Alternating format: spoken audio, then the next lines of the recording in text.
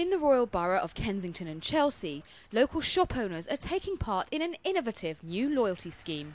Wedge card is a reward card for local independent shops, encouraging people to shop locally, and we give all kinds of special treats and discounts and special offers when you shop locally.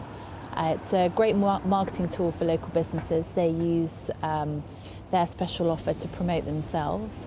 At the Pie Man in South Kensington, local shop owner Paul Hedford is amongst the first to try out the scheme and played host to its launch.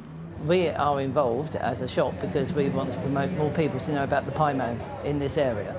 We have a certain clientele, but after that a lot of people come past and say, oh, you must be new, even though we've been here for 25 years plus.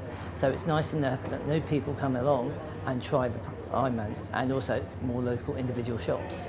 People walk past shops, and there's nothing more depressing than as a retailer to see them walk past yours and go into a shop and a brand that they understand.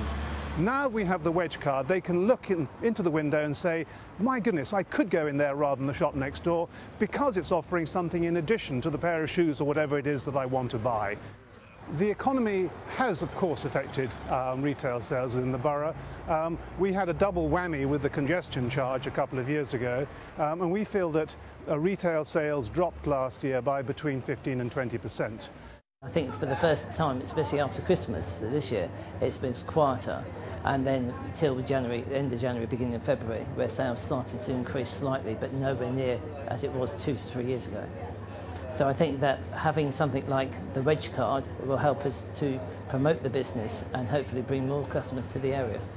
Local shops are the lifeblood of our communities. They make our neighbourhoods unique, they make people feel engaged and connected, and it's really important that they thrive and they continue to thrive for our local communities.